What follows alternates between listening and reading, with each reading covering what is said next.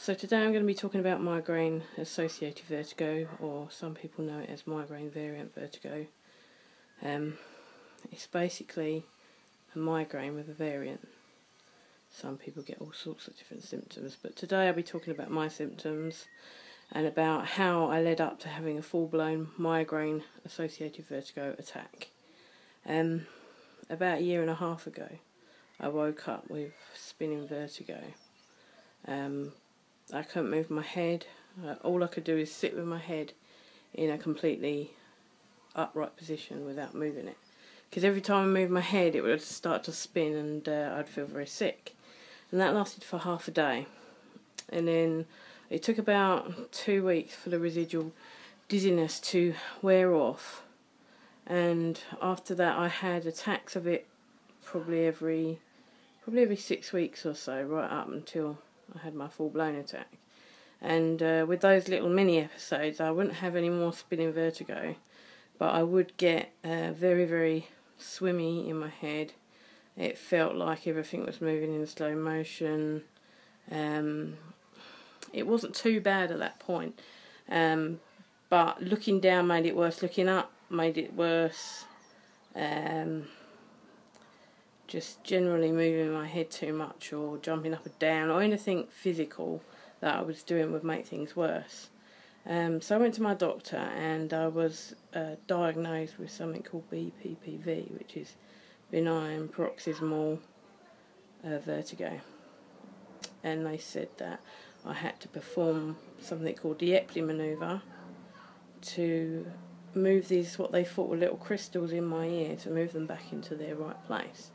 So I started to do the exercises and they didn't really make too much of a difference. I still felt, swimmy, and there's nothing I could really do about it. Nothing changed it. The exercises didn't really help. So right up until I had my full-blown attack, I was still doing those exercises and I was still getting attacks every 6 weeks or so, but I didn't really know what it was, and I trusted my doctor that they knew what it was, but it turns out they didn't. So I'm going to end my first video here, and this is just a basic introduction into myself and my condition. So in my next video I'm going to be talking about what happened when I went into full-blown migraine-associated vertigo, and I had a full-on attack which lasted for, it's been just over a year now, and I'm just coming out the other side of it. So basically I'm doing this video because I don't want anyone to ever have what I've had.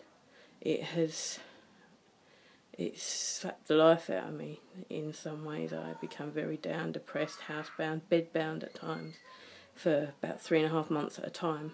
I was bedbound for a long time, and I just don't want it to happen to anybody else. So if you've got any unexplained dizziness or you're having dizzy spells and you don't know why, not many doctors know what migraine-associated vertigo is. It's just not known. Some doctors don't even believe in it. So if you can get yourself to a good neuro-otologist, not a neurologist, a neuro-otologist, and they will be able to help you and they will know what your problems are. But the doctors, like I say, will misdiagnose you. Even ENT doctors will just misdiagnose you because they've never heard of MAV either. So, okay, so I'm going to end my first video here, and hopefully you will be able to find some help from this. And like I say, I don't want anyone else to ever have to go through this. So if I can help someone, then I've done my job, basically. So nice to meet you all, and hopefully you will join me in my next video.